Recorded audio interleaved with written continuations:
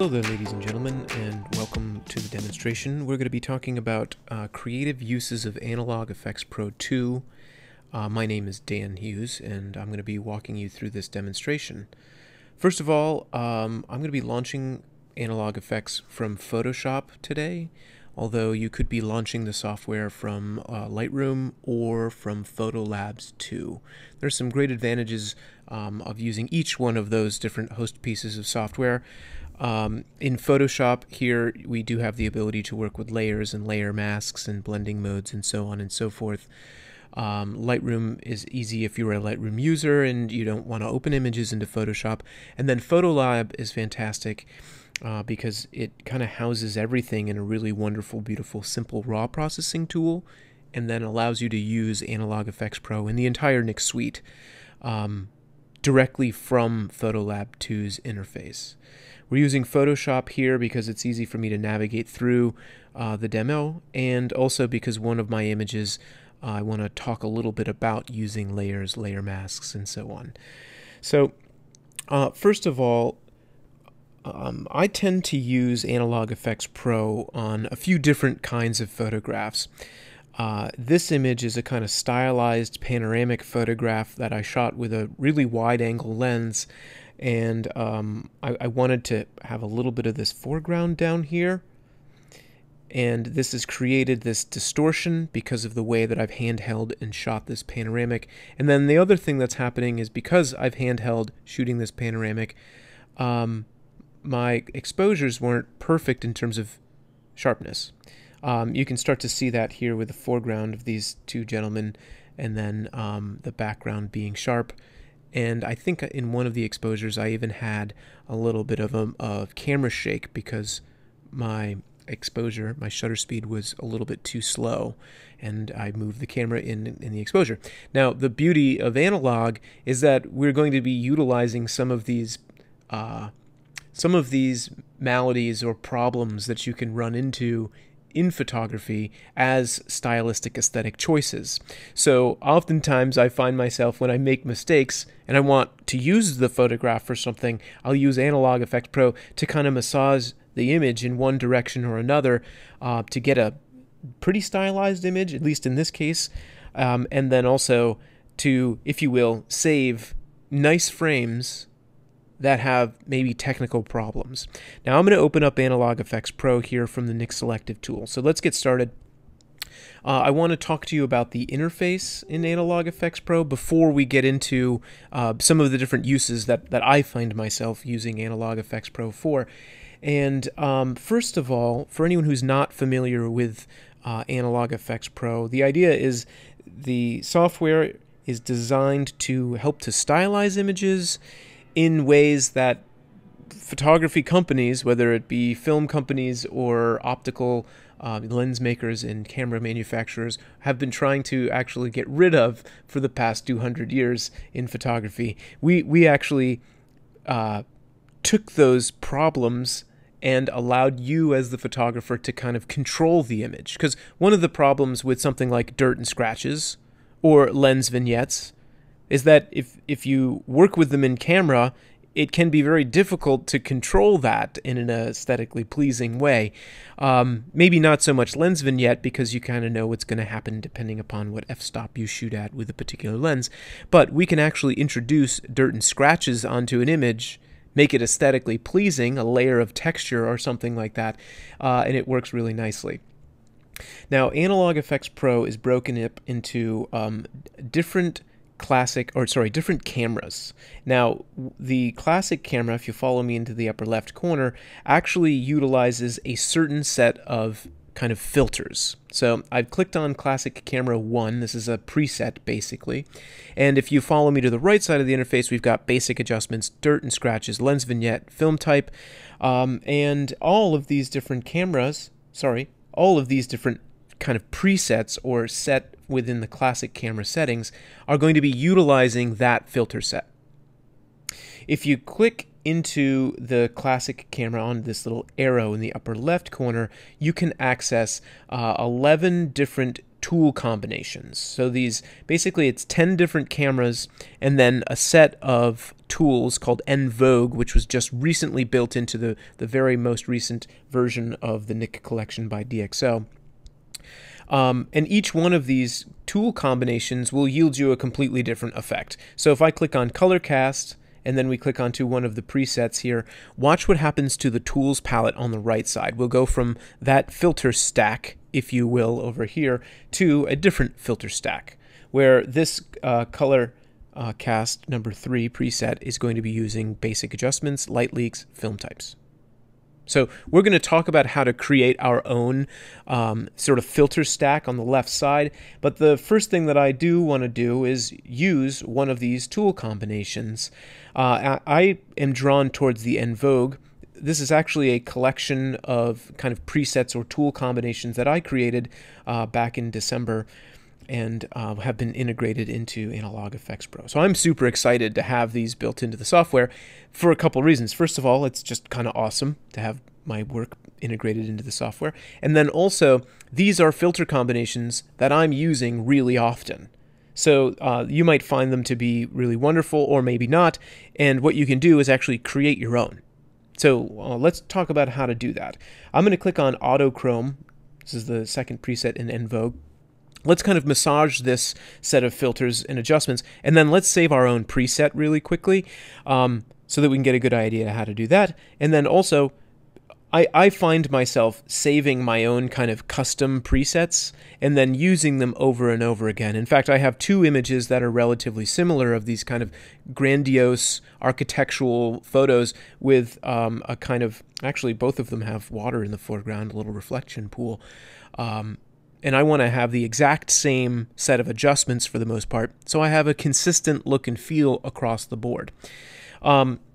So in the basic adjustments section here, I'm going to go ahead and just check this off, turn it off. I'm going to turn off each of these different tools, and I'm going to do that in this case so that I can kind of walk you through what each one is doing. So as I turn off each of those checkboxes to the left of the label of the filter, that's going to basically disable that filter, and then I can turn each one on and I can see exactly what that tool is doing. So in this case, on the basic adjustments, we've got a detail extraction slider that's really pumped up, really bringing out a lot of texture. I'm going to dial that back a little bit to make this a little bit more subtle, because I love what the Autochrome preset was doing, but I want it to be a little softer feel, not super harsh, especially because this image already had a good amount of texture in the foreground and in the clouds themselves. I'm going to brighten the image back up a little bit. I'm just going to double click on the contrast slider. That's going to go ahead and reset the contrast tool. And then one last thing while we're in basic adjustments, some of these filters have control points and some of them don't.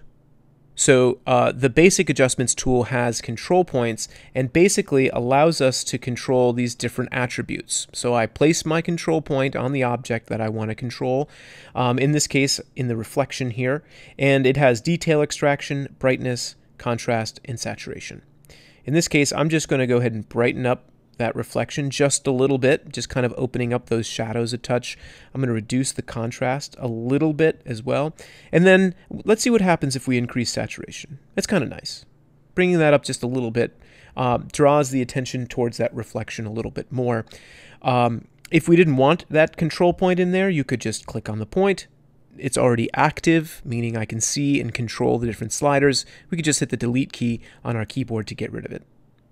Now I actually wanted that control point, so I'm going to hit Command Z on my keyboard. That's going to walk us back one step, and it's going to redo adding that control point for us. So that's back in there.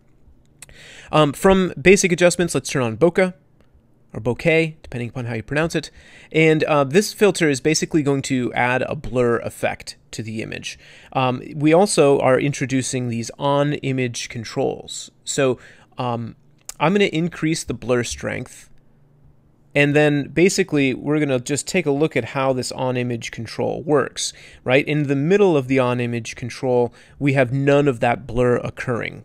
And then outside of this first initial circle, we have a sort of transition or a gradient of the blur occurring, where closest to that inner circle, there is only a little bit of blur, and the further out we go, we're going to have the full amount of whatever our blur strength and our settings are over here on the right. So I'm not going to leave blur strength at 100%, but just so that we can kind of get a good idea of what's happening as we slide these around, the blur strength is relatively obvious as to what that's doing. It's the overall strength, the amount of blur that we're adding in with the filter. The boost highlights allows us to control the brightness of the highlights. It's trying to emulate what might happen if you actually somehow could create this blurring effect optically. And then the other thing that we have here is an aperture control. So you can change kind of the feel of the aperture. If we actually had specular highlights in this image, you'd get a really good idea you'd actually get a representation of the shape of the aperture. In fact, you're starting to see that in a few of these places here. So on the image, if you watch as I change through these different shapes, right here, a little bit down here, and then you can start to see that shape right here as well. If I toggle through those, you can actually see the change in that shape. Pretty neat tool, to be honest. It's really powerful as well, and kind of emulates what might happen if you either create your own apertures, or if you had a five blade aperture, or a 6 blade, or so on and so forth. And then you can vary the shape, and then you can rotate the aperture as well. Basically, it's just a separate control of exactly what the blur is doing. I like what's happening here because we're blurring out the people that were over here on the left, but I think it's too strong.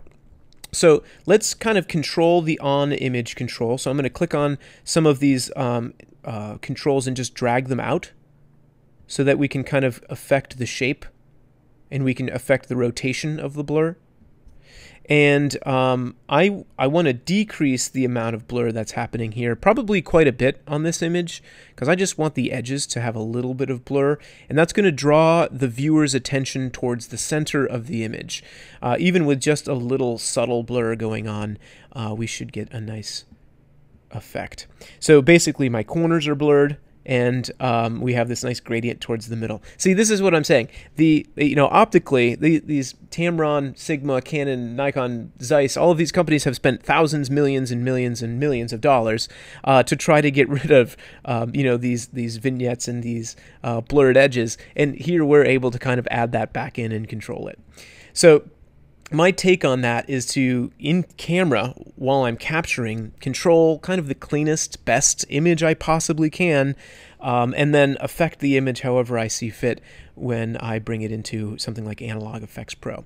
So moving into light leaks, and I'm not going to explain every one of these filters because I think it just takes some experimentation, but all of these filters are going to give you this really wonderful kind of control over whatever the thing is. So I'm adding a light leak into this image. The sun is kind of up here, so I like this light leak because it's kind of creating this blurred effect on the corners in the lower left and in the upper right. And then we can actually control where that light leak is being applied. So, this is almost the complete opposite of if you were out shooting film and you were getting light leaks because your camera didn't seal properly or something like that. This gives us the ability to actually control the effect, the amount, where it's affecting, and the kind of light leaks that you might want to put on there. So this is interesting because we get this really powerful kind of control over the image and this really beautiful variation depending upon what the goal of the image is. So we've got a little bit of a lens vignette on the image. I'm going to actually decrease that, make it a little bit more subtle. Again, my intention is to kind of draw your eye in towards our subject here. We're doing that with the composition, with the reflecting pool, and then we're also doing that by adding in these tools in the filter. Film types. Film types are a really neat tool. I'm going to leave this on the warm setting, but you've got 5 different film type controls, 2 of which are black and white, 3 of which are color.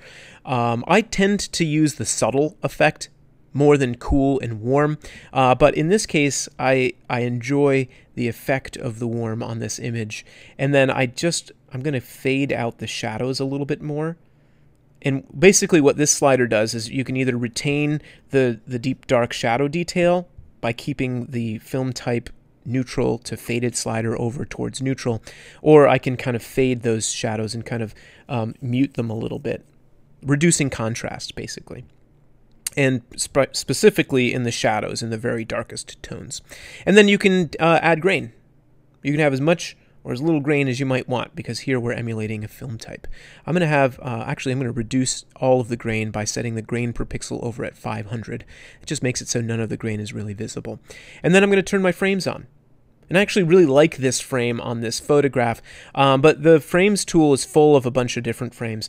Film strip, let's click on that. This is going to emulate the edge effects of a roll of film or different kinds of film, one or several of which are actually emulations of like a Type 55 or a Polaroid film edge, somehow in color. And then you can change the scale. So you can encroach further into the image or less, not so far into the photo, depending upon what your intention is. I'm going to go back to the white, and I'm going to click into, how about the round edge one instead of the original that we had? And we're just going to increase the scale so we've got a little bit of this effect. So once I get what I want out of this frame, I'm just going to save this as a custom preset. Actually, let's take a quick look at the before and after. I might take a control point in the basic adjustments and actually add or increase the brightness in the building itself, so dodge that a little bit. I'm holding the compare button. You're seeing the original image. Here's the enhanced image. I like this muted effect on this photograph. It kind of makes the image feel a little bit more eerie, and I think it matches the aesthetic of the evening as well. So I'm going to place a control point on the building. I'm going to just bring the brightness up of the building just a touch. Again, with the goal of kind of attracting your attention a little more towards the building. Maybe increase saturation and a little structure, or sorry, contrast in this case. One last compare with the before and after. There's the original, there's the enhanced. I like what we're getting. Let's save this as a custom preset. So if you follow my cursor down to the right side of our filter stack, I'm going to click the save button, and I'm just going to name this, how about State Capital? The name doesn't really matter in this case. I'm probably actually going to end up deleting this because this is pretty similar to the autochrome preset that's built in. But I'm going to click the OK button here. That's going to save into my custom settings. So where we were before, we were within the cameras section on the left side. If you scroll down, we have custom recipes, presets rather. And now this one is going to be down a little bit. Actually, it should be in alphabetical order, or possibly down at the very bottom. Oh, State Capital. I see. I thought I named it Capital. Here it's State Capital, so it's right there. And all of these are just custom presets that I've created. Now, one last thing, or a few things to mention about the interface here while we're in the software right now. There's an imported section, so if you were to like download presets and then import them into your software, they are going to show up in the imported section. The way that you would import a recipe or a preset is to click the plus button that's to the right of the imported label there in the left side of the interface. There's a history state browser. So this actually records every single thing we've done to our image since we've opened it into Analog Efex Pro. And then there's instant help as well. And the instant help basically allows you, as you scroll over something, it gives you an indication as to what where your cursor is and what you're in. So this is a nice way to kind of learn the interface as well. Okay, I love our effect. I'm happy. We're going to go ahead and click the OK button in the lower right corner because I spent a good amount of time talking about this first image. So we go back over into Photoshop, and what's happening in Photoshop is that our original background is still there, and then our filters have been applied to a duplicated set of pixels. So our original image is there, and we can always get back to it if we wanted to or needed to. Now, I have a very similar image, and I don't even know how I've done this. The way that I've shot both of these images were the same. I guess I'm drawn to this sort of aesthetic. And also, a lot of buildings, these grandiose buildings, seem to have reflecting pools. And so I've just lined this up in a somewhat symmetrical way. This is also a handheld composite image. I've just reduced the pixel dimension so that it's much smaller. So if you're wondering or if you're curious about how this image was made, basically I've just shot, I think this was with a 85mm lens. I shot a frame, moved the camera, shot a frame, moved the camera, shot a frame, and tried to keep the sensor basically in the exact same spot if possible. And actually this is a more successful representation of this panoramic technique, and it's much easier to shoot this way with a longer lens than what I tried to do with this wide-angle lens. I'm going to get this really weird distortion, and you can probably see that in the curvature of the building. We could fix that. I didn't purposefully for aesthetic purposes. I just thought it worked. Now, getting into workflow here in Photoshop, this image has been processed using Color Efex Pro. I find myself using multiple Nik plugins most times. Sometimes I'll use maybe just Viveza or just Analog or only Silver Efex Pro, but if it's a photograph that I'm going to do something with, I'm going to maybe end up printing it, or it's going to be published somewhere, I do tend to use numerous plugins from the Nik Collection on a single image. So this is probably a little bit closer to what my actual workflow is. I've got another image that I'll show you later. So let's open up Analog Efex Pro. This is practically the same picture. Let's see what happens when we go into those custom presets that we just created and just use that same preset that we created for the previous image. So state capital. And the thing is if it's not perfect, we just have to go in and hone the adjustments, right? So the vignette is a little bit strong on this image now, and what else? So let's go right into the vignette because I know that I want to reduce that. I want less of it because I kind of like the flare that's occurring. Oops, I'm going to bring that actually to 0. And then maybe go into the film type, and let's mute this or fade it a little bit less. So we've got a nice sort of dark shadow tone. There we go. And then we'll just go into the light leaks, and we're going to move the on-image control to position the light leak in a slightly different way. Let's see what would happen if we just have the light leak on the left. And so in this case, if I want my images to kind of look the same, I'm going to kind of use the same light leaks and probably even the same dirt and scratches and so on if I wanted two images to kind of hang on the wall next to each other. Aesthetically, it would just match a little bit better if I'm going to have this really strong overall massage or change in the pixels, right? Especially if I'm going to be presenting these images kind of together or in a series or something like that. I kind of, and of course I'm generalizing when I'm saying this, but I think aesthetically that these images will actually go really nicely next to each other. So I'm happy with our effect.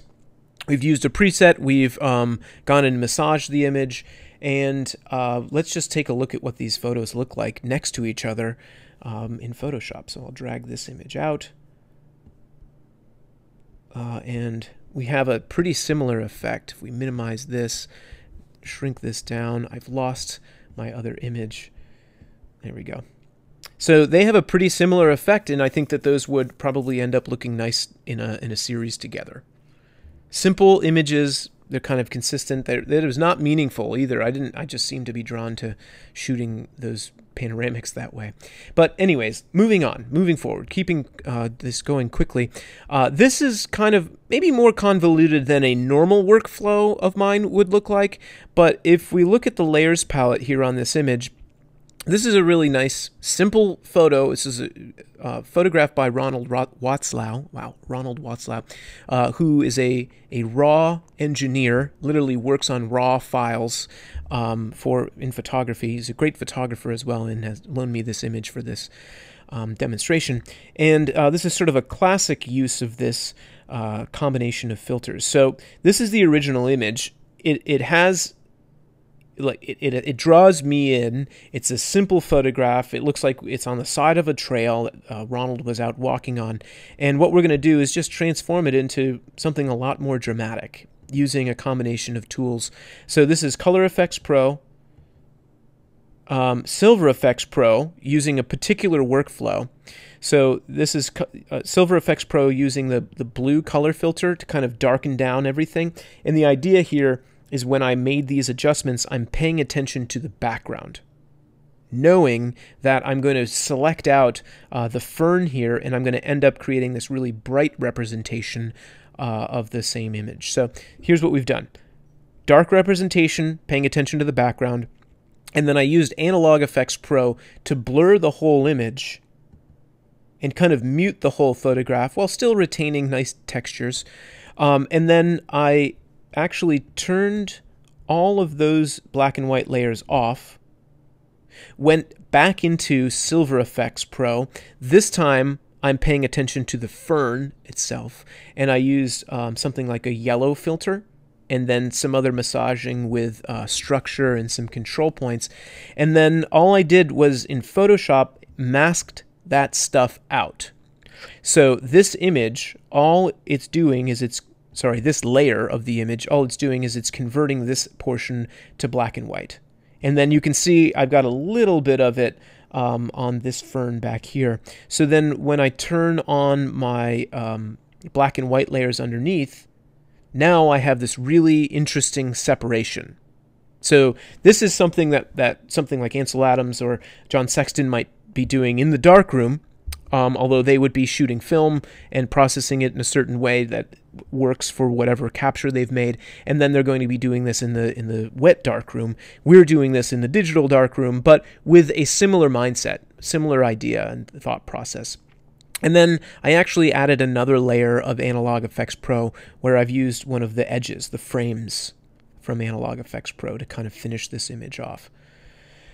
So I don't even need to open up Analog in that case to show you that. I just wanted to talk you through that kind of workflow. So on this image, this is a photo that was shot in the spring in northeastern New York, actually in a park called All Sable Point. And it was just a flooded road. Seemed interesting. And what I want to do is kind of distort this a little bit more. I think it's going to drive it home. So we're going to use one layer of Analog Efex Pro. This is the original capture. Oop, no, that's not. This is the original capture. And then here is the effect that we're going to create using Analog. So in this case, using Analog Efex Pro, we're going to create our own stack of filters. So far what we've done is we've used some of the cameras and the presets that are on the left side, but you can actually create your own set of filters yourself. So to do that, you move into the upper left corner, click into the cameras, and then you just click on Camera Kit. And I think that this is probably my favorite way of working, but the Camera Kit can be kind of time consuming because you have to play. You have to figure out what's going to work best with this image. I do know I want to use the basic adjustments, and I do know I want to use lens distortion as well. And the lens distortion tool is going to allow us to kind of create a barrel or a pincushion distortion. And I like that effect in this case with this water reflecting the trees. We're going to really kind of mess with reality.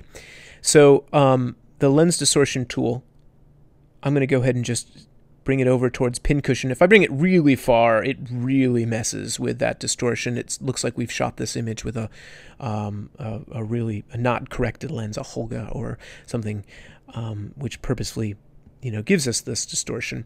The chromatic shift, it allows you to basically, it creates a chromatic aberration. It shifts in this case, the red channel and the blue channel, and it gives us this kind of interesting color distortion, and it's going to be most apparent towards the edges, right? Really funky stuff. I'm not going to leave that on in this case because I don't think we need to distort it that much, but I'm going to reduce that actually down to 0.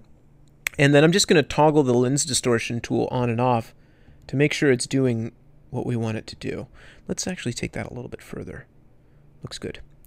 So from there, we've got lens distortion. I'm going to turn on dust and scratches, or dirt and scratches, and then I actually want to add photo plate, and I'm going to get rid of the lens vignette and the film type tool. So these are the filters that are built into Analog Efex Pro, and you can turn them on by clicking, by scrolling over the filter, and then either clicking the plus button to add the filter effect or the minus button to get rid of it.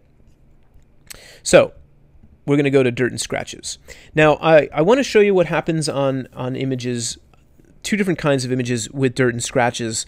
In this case, what dirt and scratches is going to do is kind of add this extra layer, again, of kind of shifting reality or of distortion.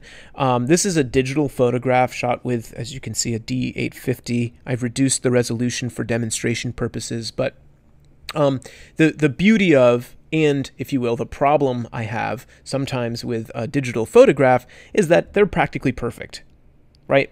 And in this case, I want to kind of scratch it up. I want to add something to it to give the effect of, this has been printed and then rescanned, or basically just to add an extra layer of something. And the thing about the dirt and scratches tool on this image is that this photograph it's almost entirely in focus from the foreground to the background, and it's almost entirely high frequency. There's textures everywhere. And so by adding the dirt and scratches, it's not really noticeable what it's doing. Although if you turn it on and turn it off, you can definitely see something. What we're going to get out of this is this kind of weird shift in textures. And of course, you can control that based upon which of those textures you're actually adding in. So if we go to eroded, and I click on the one with the lines, you're going to see these lines kind of jut through. It's just relatively subtle. Or if I click on something that looks like it's a little bit more organic looking, you're going to get little splotches of tones.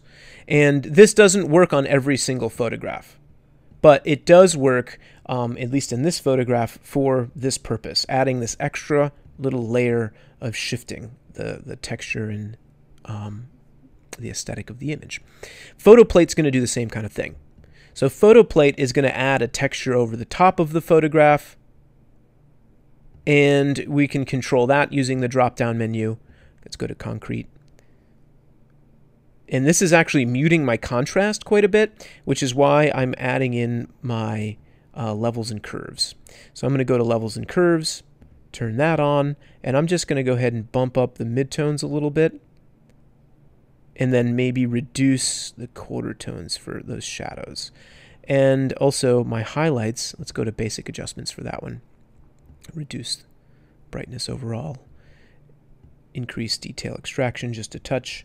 And actually, let's see what would happen if we increase the saturation. Yeah, bump up that saturation a little bit. So we've kind of shifted reality, right? I've chosen all of these effects to not to correct the image and not to do a complete overhaul on the photograph like what we did with the two images of the buildings. In this case, I kind of just want to mess with the viewer a little bit. I want to draw them in by shifting reality and making them actually look at this photo in a different way than how they would look if it were just a straight digital image.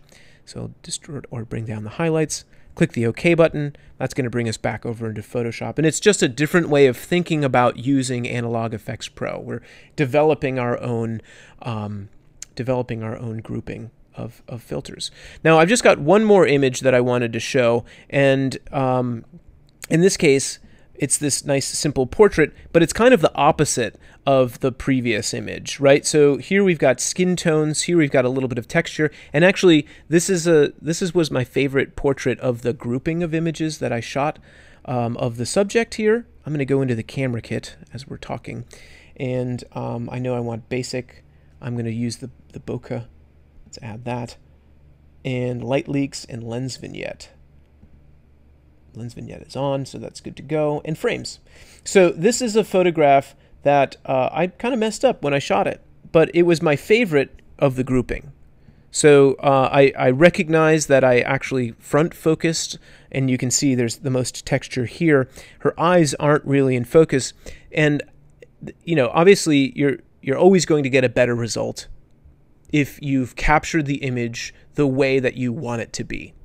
This one's a mistake, but I want to kind of save the frame and use it for something. And I think if I were to try to print this gigantic, it would be noticeable that I didn't do a very good job making the capture. But I think if I were to make just maybe a small print of this, or I was using it online, it will hold up. And then the choices that we make here are going to kind of help the overall feel of the photo. So on image control here with the bokeh, I'm going to actually create a little bit more edge out of that by changing the shape. Let's create that variation. Again, if you increase the blur strength a lot, now her face actually looks like it's in focus, because relatively to the rest of the image, it's really not. Oh, you know what might be cute or maybe a little kitschy? We can put hearts in there. So I'm not going to leave it that way. Let's actually have like a standard lens bokeh. I'm going to reduce that blur a bit more, something like that. And then I'm going to move into my light leaks. So in this case, the light leaks, I think it's going to be important to use a crisp light leak, because aesthetically I'm interested in having a light leak on the image, but the photo is already pretty much out of focus, throughout. There we go. Creates a little bit of flare. Let's see what happens on this one. The image is already pretty much out of focus, so I want to retain a little bit of that sharpness. And actually this crisp set to about 50% is going to warm the image just a little bit as well. Let's reduce that, 41. Okay, I'm happy with that. Dirt and scratches. Okay, so I don't know if I'm going to actually use dirt and scratches in this case, but I want to show you what happens. And this is one thing that will and can scare folks away from using this filter. It basically is going to overlay a texture on top of the photograph, and now it just looks like we've printed an image and then scratched the heck out of it somehow. Any of these is going to kind of create that effect. And on the high frequency image, that photo with the sort of flooded road that we looked at a minute ago, we can get away with 100% or a negative 100% on the scratches, because there's so much texture already in the photograph. Here, if I want to sort of, in my mind, create a successful layer of a little bit of texture, I need to be a little bit subtler with the application of the effect. So it's not nearly as noticeable, but we've got a subtle little layer of that scratching effect on there. And then in this case, the lens vignette, let's see what would happen if we lighten the edge instead of darken the edge. So we're kind of creating a more high-key representation by lightening, by taking the amount slider towards the right instead of taking it towards the left. Let's do this very subtly. I've shifted the shape to be more rectangular, and then I'm just going to add a frame on the image. And in this case, I want the light box or film strip. Let's see, light box, that's the one that I wanted. And I'm just going to add this effect in here. And the thing about all of these frames, and then the dirt and scratches, and oftentimes the photo plate, is it can reduce the contrast overall on the image. And so I say there are two solutions. There's probably 100 solutions, but there are two kind of simple solutions to that. One is to use the basic adjustments. You can move right into the contrast and just start to bump that contrast up. Or if you add a levels and curves, you just add like a subtle little S-curve to it, and you're going to get some of that contrast back. A little bit too much on the highlights there. Let's increase the midtones just a touch. And now we have, this modified representation where the original digital image is a little bit flat, and you can kind of tell that I've front focused. And then with the adjusted version, because we're kind of throwing everything except the kitchen sink at it, to sort of distract the viewer from the technical problems that I've run into when capturing the image, now we have what I would say a successful looking photograph. Anyways, I hope you found this demonstration to be helpful, and maybe you've looked at Analog Efex Pro in a different way. I greatly appreciate you sticking around and watching our demonstration for Analog Efex Pro from the Nik Collection by DxO.